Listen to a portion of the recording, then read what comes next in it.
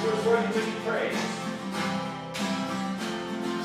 I will call upon the Lord, who is worthy to be praised. So shall I be saved from my enemies. Do that again. I will call upon the Lord, who is worthy to be praised. So shall I be saved from my enemies. The Lord liveth. The Lord liveth, and blessed be the rock, and let the God of my salvation be exalted. The Lord liveth, and blessed be the rock, and let the God of my salvation be exalted. We got it. Here we go. I will call upon the Lord, who is worthy to be praised. So shall I be saved from my enemies. That again. I will call upon the Lord, who is worthy to be praised. So shall I be saved from my enemies. The Lord liveth. The Lord liveth, and blessed be the rock, and let the God of my salvation be exalted. The Lord liveth, and blessed be the rock, and let the God of my salvation be exalted. Oh, the Lord liveth. Here we go. The Lord liveth, and blessed be the rock, and let the God of my salvation be exalted. The Lord liveth, and blessed be the rock, and let the God of my salvation be exalted.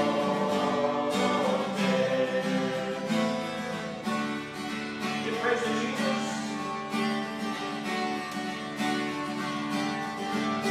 So, we'll start our first class, and kind of more of an introduction to the class. The foundation is the Word of God. That's what this class is going to be built on. That's what I believe is the only foundation that lasts. So, see the books over there. Can somebody hand me a book, by the way? I'm going to show some things out of that. And the book here we're going to use as a shovel, basically, as a tool to dig into the Word of God. So this contains the Word of God. This is the Word of God. This is a tool we can use to get into the Word of God. This is the foundation that everything's based upon. So basically, we're going to use this tool, and we're going to look at it a little bit, and we're going to go through it. So anybody that most people have already got books, go ahead and bring them to class as well as your Bible.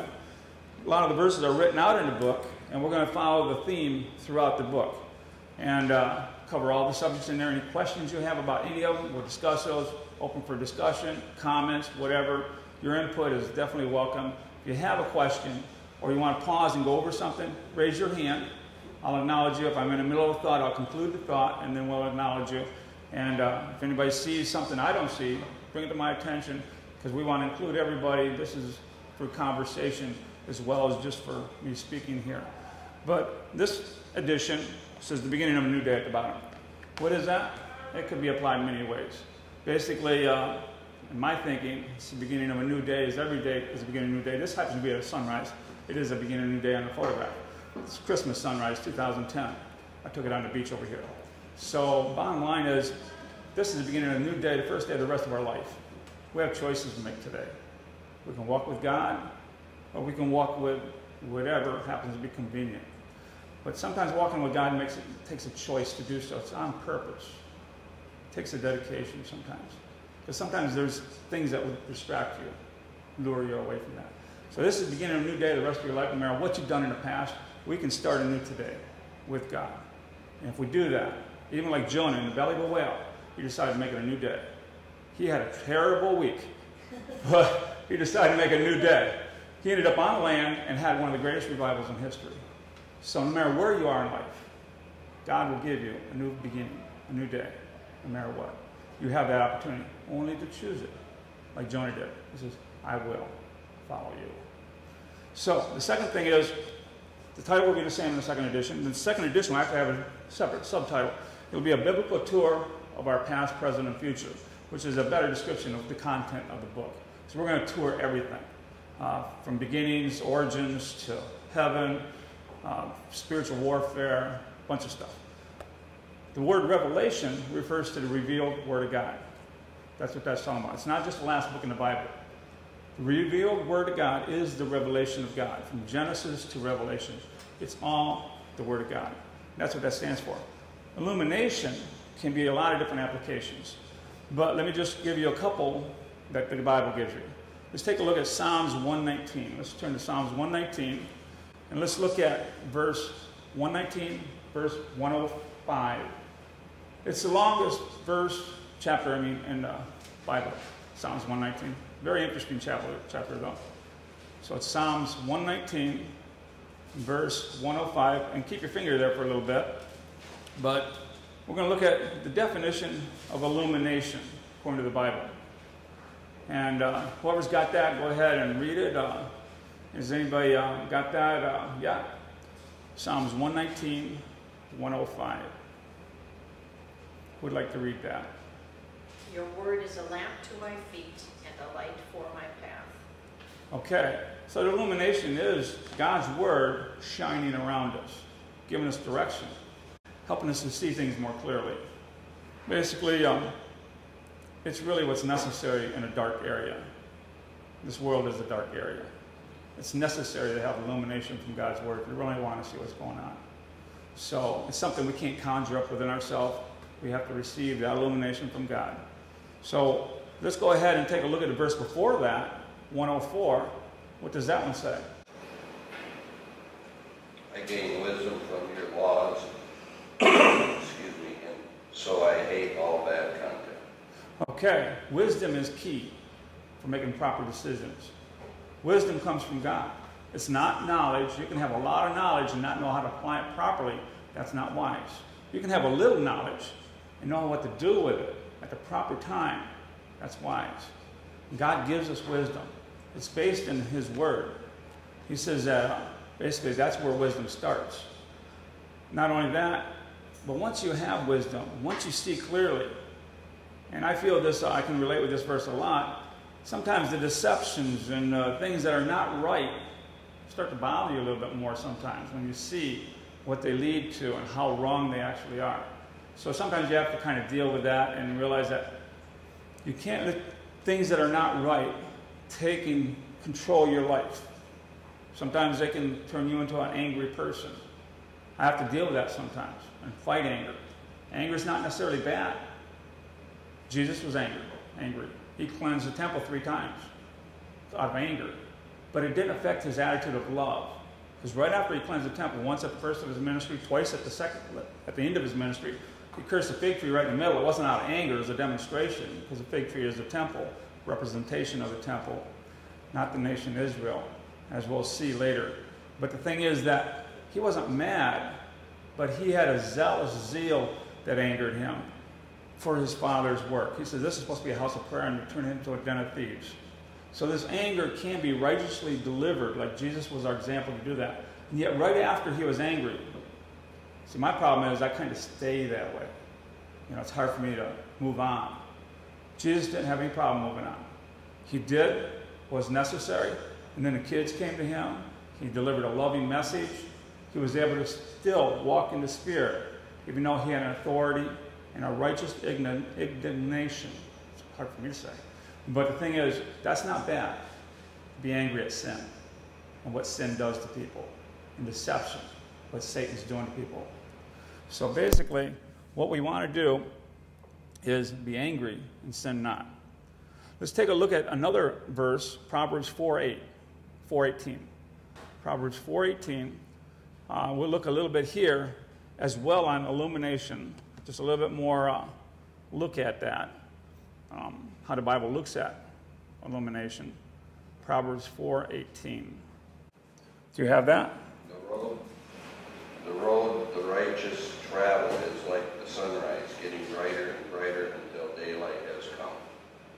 That's right. So to me, that's illumination that isn't blasted all at once.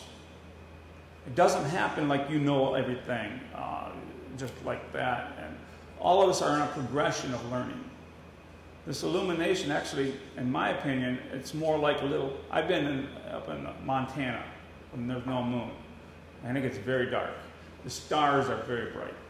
I mean, you can see nothing but stars, basically. You can't see anything around you. You're way away from any cities. There's nothing like that anywhere in Florida, really. And if you have a pin light, you could actually see a lot of light out of that pin light. That's the way salvation is. That's the way the Word of God is. Sometimes we just have a pin light. We just know a few things that is true. And that's that little light that God gives everybody.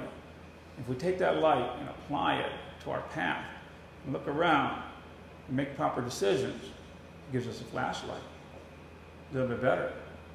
Then a floodlight. Okay, I can see a little bit more. Then the sun starts coming up. I can see a little bit more. Until pretty soon the progression is the light gets bigger. You see things clearer that you've never seen before. Everything comes into perspective. Things you've overlooked, you realize how important they are. You might have stumbled over those things. And the whole light, after a while, has no shadows hardly. And that's the way the knowledge of God is. We start somewhere, and we start applying it, like that little light. As a little child, I did that, and he's getting my light bigger and bigger. I understand things now that I couldn't even imagine back then. So that's the way that is. Let's take a look at 19, the verse right after that. Let's read that one. We have a choice. We don't have to apply the light. Go ahead and, if you have that verse, go ahead and read it. The road of the wicked, however, is dark as night. They fall but cannot see what they have stumbled over. So let me ask you, who's wise here? The person that has a pin light, just a little bit of knowledge, but he's using it to look at his path and make every step carefully. Or the person that's completely shut the light off. Decide, I'm going to go it on my own. I don't need the light of God. It's not a wise move, actually. And that's what is going on in our world today. People are stumbling over things that they should see obviously, and yet they can't see to make their own decisions and to make proper decisions that would affect their future in a great way. So let's go ahead and we're going to look at the book.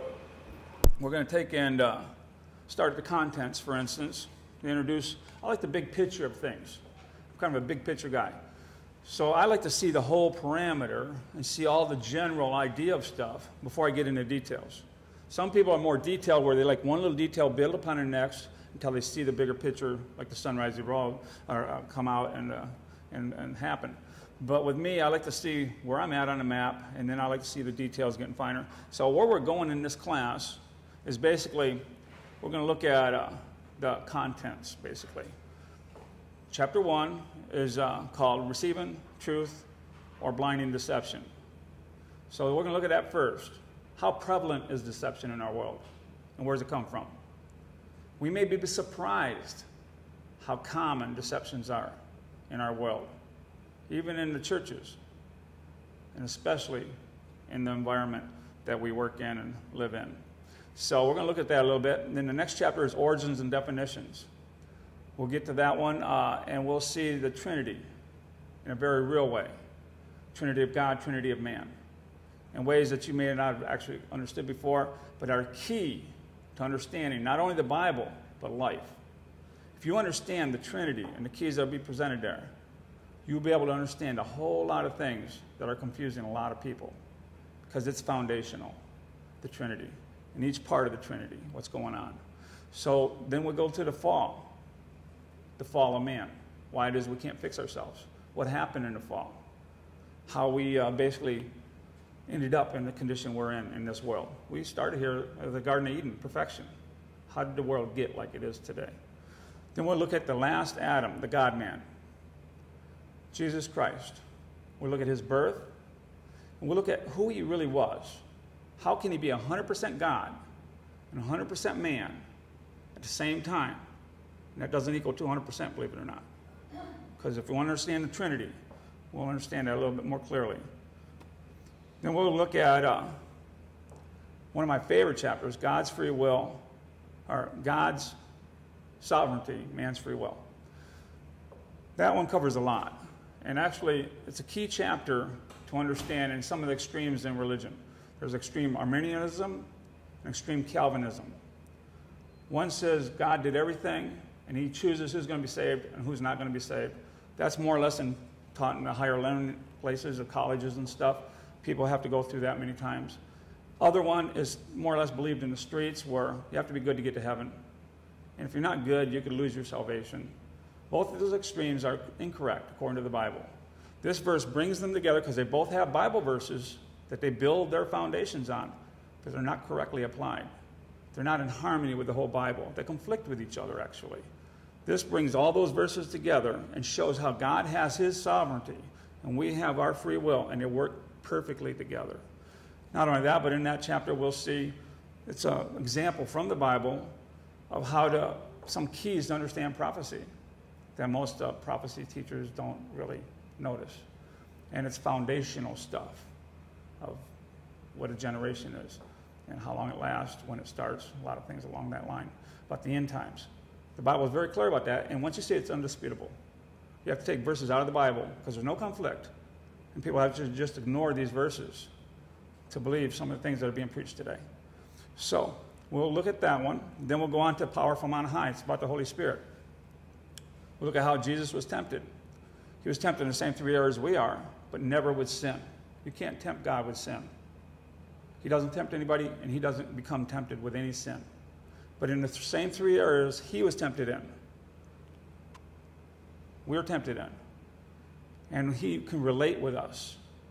Just like I can't relate with a drug addict on cocaine or basically heroin, because I've not had that temptation. But I can relate with a smoker who struggled with their addictions. Everybody has different temptations, different things that have had to deal with. The temptations have the same roots, even though they come in different forms sometimes. With Jesus, he was never tempted with any sin, but he was tempted like we are, but without sin. Then we'll look at the time of crucifixion. We'll find out that Jesus was crucified exactly as he said he would be. Was in the tomb exactly the number of days he said he would be. Exactly. It's amazing how closely everything is within the hour. We'll see also that the whole Passover week, what all transpired, one thing one after another, and where all the confusion comes in. Because the confusion is both in the Jewish line and the Christian line. Most people are confused on these things. And the most common things you hear will show where they come from and what the truth actually is. And the truth agrees with Jesus and the Bible. It's sad to say that our traditions sometimes do not. We'll look at what happened to hell. That's chapter 9. What happened to hell is basically talking about what happened when Jesus rose from the dead. Hell was changed. There was a time when we'll get into that it was one way, and then he delivered those that were captive there, and is now another way. Now there's those that would like to discount hell. There's actually a whole new movement now I found out about 6 months ago called Universal Reconciliation. They have their verses, and I went in detail with some people on that. And they're out of context as usual. And, but they try to discount hell to the point that there is no hell. They actually preach and believe that everybody goes to heaven, including Satan. I've heard them say it myself, or write it actually. That Satan will eventually go to heaven, and hell is either a metaphor, or they don't even believe in hell. They talk about the lake of fire. They can hardly deny that. The lake of fire is a metaphor, or it's just a refining process that people could go through instead of going with faith. We'll address those things. But one thing I'd like to just submit at that point for those that believe those sort of things is at the end times, there's a false prophet that's cast into the lake of fire. 1,000 years he's there while Jesus is ruling and reigning. The Bible is very clear about these things in Revelations, I believe, chapter 19 going into 20. And he's cast in while Satan is bound. He's there 1,000 years, false prophet and Antichrist, the religious and the political leader. And then at the end of the 1,000 year, after a little rebellion happens, and Satan is cast in there. Those guys, and it says that with them he will be cast in. Now I would think if I was in the lake of fire for 1,000 years, I would have some refining going on. And I would make a choice. I will go to heaven now, please, if I had that choice. They don't have that choice. It says over and over forever they'll be there if they go there. We want to avoid people from going there. We don't avoid people from going there by saying it doesn't exist. That'll be shocking when people find out it does. Very shocking. So we want to see the truth about that. We'll discuss some of those things. That's a bad subject to get into a lot of times, but it's sobering. Jesus did talk about it, and he didn't have a lot of positive things to say about it. So, but it's got a necessary purpose. That's the problem most people don't realize. We'll get into that as well in chapter 15. What is the purpose of having eternal hell? We'll find out that it has a purpose. It is a warning for all future creations. It is an option for everybody forevermore. An option we don't want to take, won't even be tempted to, because we'll understand things so clearly because of the demonstration. It won't even be a temptation to go there and rebel in sin. Because the Bible says that this great tribulation that's coming will never happen again. There's a reason for that. Hellfire. People will recognize it and realize it. They will never have another rebellion, even though we have free choice in heaven. We won't be tempted to go there or rebel. We'll understand the consequences, which Satan did not. He didn't understand the consequences. Adam did not. Eve did not. They didn't understand. They're all naive. Never seen it before. God had not had a war in heaven. They didn't know God could be a warrior. They just knew he's a loving father, creator. God is a warrior, and he's a winner. So let's go ahead and look at what happens with the key to heaven. The key to heaven is how salvation works. Most people don't understand that. Most people don't realize they know how to get saved. You ask Jesus in your heart. But what actually happens? Why does that make a difference? Why is that the only way I can go to heaven? Why is there not other ways? Like all roads lead to heaven, like some people like to preach. If I'm good enough, I'll get there. Sorry, the Bible seems to disagree with that. And we'll go into why and how that works, salvation, and being able to qualify to get to heaven, a perfect place, and how that can be applied to us, that perfection. We'll look at good works. What good is good works? If it's not going to earn us heaven, what good are they? We'll look at sowing and reaping. In that chapter, we'll look at how important that is for everybody, not just Christians. God says he's not mocked. What we sow, we will reap. And we'll look at those things with live demonstrations on what's going on with sowing and reaping. We'll go ahead and look at, come on in. We'll go ahead and look at, for instance, the war within. We all struggle. We all have our struggle in this life. We all have victory if we know how. Some of us, it's just a matter of knowing how. Others, it's just a matter of applying it. And even if you know how, it's not automatic. It's still a struggle. It's our old nature. We'll recognize it. We'll start seeing who that voice is in the head that condemns us. It may not be God. It may not even belong to us. It may be a foreign voice trying to put us down. Those things we'll discuss in the war within and how to deal with that. Walking in the light.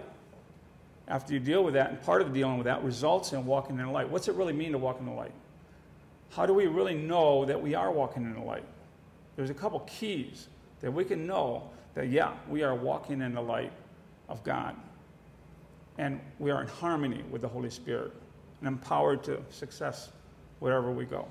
So there is a key to that. We'll go into that. There are several things that demonstrate that and ways to achieve that, walking in the light. But it's a daily process. Today is the beginning of a new day. We can walk in the light today, no matter what's happened yesterday. Let's go ahead and look at chapter 14. Will be from corruption to perfection. It's actually the judgment seat of Christ, called a bema seat. That chapter goes into what happens after we die. It happens to be that a lot of people have a misconception about that. They actually, I've heard it said many times that God forgets things. Well, he may not think about things. He may not have them on the front of his mind. God doesn't forget anything. The Bible's very clear about that. When he remembers something, it means it comes forth. And it comes forth at the proper time, for the proper purposes. God is perfect. He doesn't have a memory that's faulty. So we'll get into some of what's going to happen there. It's going to be a great time. Just to let you know, that's going to be a fun time. But there's also going to be a separation going on there, separating us from our sin. There's going to be special times of reward there, and that's going to be glorious. Credited to Jesus Christ, what he does through us in this life, the choices we made on this day and days in the future, as well as days in the past. We'll go ahead and look at basically the devil's final destiny. Now we know that there's a coming a time, the Bible says clearly, there's going to be a great tribulation like never has been before on the earth. Basically, we'll see that the church really doesn't participate in that. Some people believe it does, and that's okay. You can believe on those things. I'm okay with people that have different beliefs. They have the foundation to believe it, reason to believe it. I happen to believe the weight is on, and I can prove that, on us, and the Bible makes promises on us escaping the day that's going to come upon the whole earth. But it will come. It will come upon the whole earth at some point at God's perfect timing. It's called the Great Tribulation. You can call it 7 years, you can call it 3.5 years. The worst part is the last 3.5 years. But and that's when the devil's going to be really controlling this world. He's going to make Hitler look like a child of the church or something. He's going to be really charismatic, but really devastating to those that basically want to do what's right for God. But he's going to corrupt the world in many ways. He's the Antichrist, and it's going to be a turmoil time. People go into that in many ways, and I think it's interesting to listen to them. We're going to go into that a little bit, but more than that, we're going to look at after he's put away. That's a short time, 7 years. And then he's put away for 1,000 years, the Bible says. The last millennium. Jesus is going to rule and reign here. It's the day of the Lord. The day is 1,000 years. The day of the Lord, when Jesus comes back, he's going to start with ruling. He's going to start with judgment. He's going to judge the political leader and the religious leader. They're going to be cast in a lake of fire. He's going to start with cleaning up the government. He's going to be the king. He's going to bring a lot of government with him, those following him, to this earth to rule and reign in the same place for 1,000 years. We're going to see that environment isn't necessarily our biggest problem. It's a problem. Bad environment's bad for people, and it encourages people to do wrong. He's going to have the best environment this world's ever seen. Poverty will be history. People will have glorious times. There will be a little bit of friction because there's still people here, as well as glorified people that have been to heaven will be part of God's government. But there will be regular people having children during that time. They'll be multiplying, remultiplying the earth, sort of like after the flood. Why is it, do you think, that at the end of that 1,000 years, Satan is released, it says, for a short season? He has a short season. There's a large war, huge war, that goes on at the end of that millennium, the Bible says. There's a reason for that. And then he's cast in forevermore into the lake of fire, the monument dedicated to corruption, to contain corruption from polluting the heaven and any more pollution of the future earth. So he has a little season there. We're going to look at that. Satan's final destiny. Why he has a little season, his last stand. There's a purpose for that. We're going to look at heaven. What's heaven really like? The Bible has a lot to say about it. What are we going to be like when we get there? What's it going to be like? Is it tangible? Yeah, it's tangible. It's a real place. Are we going to be real? Yeah, we're going to be real. We're going to be touchable. We're going to be supernatural, though. We're going to have bodies, but they're going to be not like this flesh. It'll be a celestial body in the sense that it's going to have supernatural abilities. I believe it'll even glow. A little, who knows what, we'll see when we get there.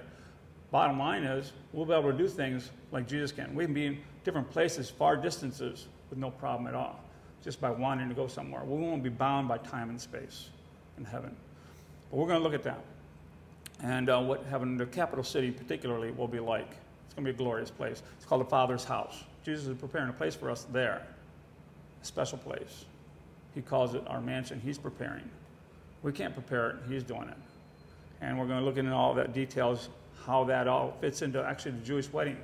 Actually, it's a very good symbol, a tradition, symbolizing the very thing that Jesus said he did and is doing. So I think that's very interesting to see. The last chapter, we're going to look at reconciling apparent contradictions. And wrong interpretations of the Bible, yeah. Is the Bible wrong? No. So we're going to look at how these things are confusing, can be reconciled. So we're going to look at those things. That's going to be basically the class. It may take us a year to get through. I hope you all attend. I hope you bring friends next week. But let's start in chapter 1. We have a few minutes left. And let's just introduce ourselves to the beginning. Chapter 1 says 2 Timothy 2:15. Let's take a look at that. 2 Timothy 2:15. Who would like to read that? Go ahead. Yes, it's right there in the book. It's easy to find there. Study to shew thyself approved unto God, workman that needeth not to be ashamed, rightly dividing the word of truth. Okay, so right there it says a couple things. One thing it says, rightly dividing the word of truth. if you can rightly divide it, obviously you can wrongly divide it, right? Now, a lot of people say, well, everybody's right, there is no wrong. Well, that's not according to the Bible. Actually, the Bible does say some people are wrong. And sorry to say, but if they don't change, they're going to continue to be wrong. You can rightly divide, or you can wrongly divide the word of truth. So we're going to look at what the Bible shows, how things fit together. When you wrongly divide it, it's sort of like a jigsaw puzzle. Some things are obvious, the border. You start there. You kind of get the outline. It's the easiest part. It's got some very obvious pieces. You start putting things where you think they belong, and you realize, well, you know what? It turns out this doesn't really belong there. That piece, it belongs down here. The pattern doesn't fit over here. Not only that, but the puzzle just doesn't fit there. If I tried to make it fit there, maybe I could make it fit, but if the pattern's not right, the picture is going to be distorted. So basically, the Bible is very much like a jigsaw puzzle, that we can actually make things fit in properly, but it's not going to help anybody. It's going to actually bring more darkness, more distortions, more confusion. But when you fit things together properly, you get light, you get illumination, you get understanding. All of a sudden you see that the whole Bible makes sense. And it fits together so nicely. It's amazing how precise God is. A lot of people like to generalize God. Well, he didn't really mean that. Generally, he meant this. But really, he's precise. And we'll see how precise that is. And so rightly dividing is important. Part of doing that is study. Study is an important thing. Study is just simply thinking about things. Sometimes it's gathering information, but we can just gather a little bit of information and study that for a while, which really involves meditation. That's the key. Meditation is simply rolling over and thinking about all the ramifications of this information. How do I apply this information? What does this mean to the things around this information? How does this change anything in my life or my circumstances or what I see around me? Sometimes it's radical. You realize that you get a truth and you realize that changes everything. Wow. Nothing's the same after that. And some things are just little things like, that's nice. That's a little nice little piece of the puzzle right there. That looks good there, and I enjoy that. But it all comes from meditation, illumination. And that meditation is just, it exercises our brain. Some people think, well, I can't understand the Bible. That's because they talk themselves into that. The Bible says the Holy Spirit will illuminate these things to his children. And if you ask the Holy Spirit to illuminate these things to you, he will. One thing at a time. Whatever you need at that moment at a time. And then he'll allow you to remember it. And the thing is, I've actually seen on TV where they've actually analyzed his brains physically. The brain is physical. Our thinking process is not physical. It's part of our spiritual makeup. But our brain is like our hardware. And they said that our hardware, our brain, through meditation, proper meditation, not confusing meditation, even though all of it probably helps a little bit, but actual proper meditation where you start building things. They say our brain actually increases its strength. The capacity to connect things becomes stronger. Our memories become stronger. Everything in our brain physically, like our body getting exercise, can be exercised to improve through meditation on the Word of God. Not only physically, but then things start making sense mentally. You start, hey, I recognize that. That's not right. I'm not going to do that. That's a deception from the devil. Or yeah, that's interesting. I'm going to keep that for later because I think I'm going to be able to use that sometime. So, in light of that, let me ask you, I know I've seen the books when I was a kid. Dots all over the page. More complex than this. They luckily had numbers to show me the way. And once I connected all the dots, I would see a picture. It was interesting. That's what we're going to do through this class. We're going to start connecting those dots. You're going to see things very clearly. Some things may be up for discussion, but most of it is going to be right there. It's pretty undisputable once you see it. So, like connecting the dots, I have some dots up here. What's that look like to you? Anything particular? Nothing. Okay. Well, we're going to connect a few. Connect this one, this one, this one, this one, this one, this one, and this one. How's that? Look clear? Not really, right? Look like a couple boxes, right? Well, let's connect some more dots. Pretty soon things might develop. Let's just connect this one, and this one. Okay, nah. This one, this one, this one, this one, this one, this one, this one. Hey, maybe something's going on. Let's connect this one, and this one. Any idea what might develop? Yes. Got an idea here. Okay. What might develop is a concept, an understanding, visual, that you can see where before you couldn't see. Now I might connect this one, this one, this one, this one, this one, this one, and this one, because that's the way I did it over here. Did it help my concept? All of a sudden, confusion sets in, didn't it? So I made 2 mistakes. People make mistakes all the time. God understands mistakes. We're growing. We make mistakes. The question is, what do we do with our mistakes? Now, we can do 2 things. We can't say, well, if I ever told anybody I was wrong, don't ever listen to me again. I'll just cover it up and put it aside, and I won't look at this. I'll talk about the things I did right. Well, maybe I was better in some things. But you could say a lot of things about, hey, I grew up like this. This is the way I see it. This is the way I'm going to do it. And that's the way I'm going to always do it.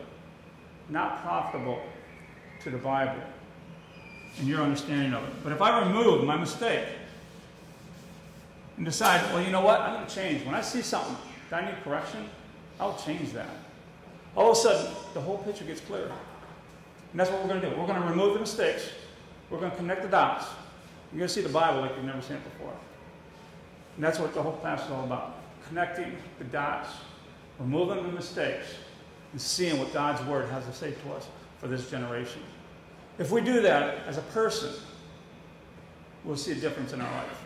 If we don't do that and don't remove the mistakes as a person, once we understand them, some people don't. They understand, well, that's not right, but I'm going to do it anyhow because we've always done it that way. That's considered rebellion. That no longer is ignorant. Ignorance is one thing. God will bring us out of ignorance if we allow Him to let our light get bigger. Or we can stay with a little pinlight and just not understand what's going on. But when we move from ignorance to rebellion, now God blesses everybody, saved and lost. But when we move as Christians or unsaved into rebellion, it limits His blessings severely. He will still bless the rebellious to some degree, but it's very limited. Whether I'm a person, whether I'm a church, whether I'm a nation, if I'm in rebellion to the Word of God, and I know that I'm in rebellion to the Word of God, it will limit God's blessings. Our country's built on the blessings of God originally. We have been rebelling against that as a nation. Our time may be limited as a power that we've seen in the past if we don't quit rebellion. Just there's a lot of history about nations that have come and gone and why that happened. Most of them forgot the roots, what made them great. Rebellion didn't make us great. Understanding the Bible, if you look at our forefathers, that's what made us great. And then we applied it in our government and in our societies. So I pray that that's what we start doing again. Just close in prayer. Dear Father, we do thank you for this time that we come together before you. We dedicate this time, these future classes unto you. We thank you for the opportunity that you give to us to make proper choices today. In Jesus' name, amen. Thank you all for coming. Thank you.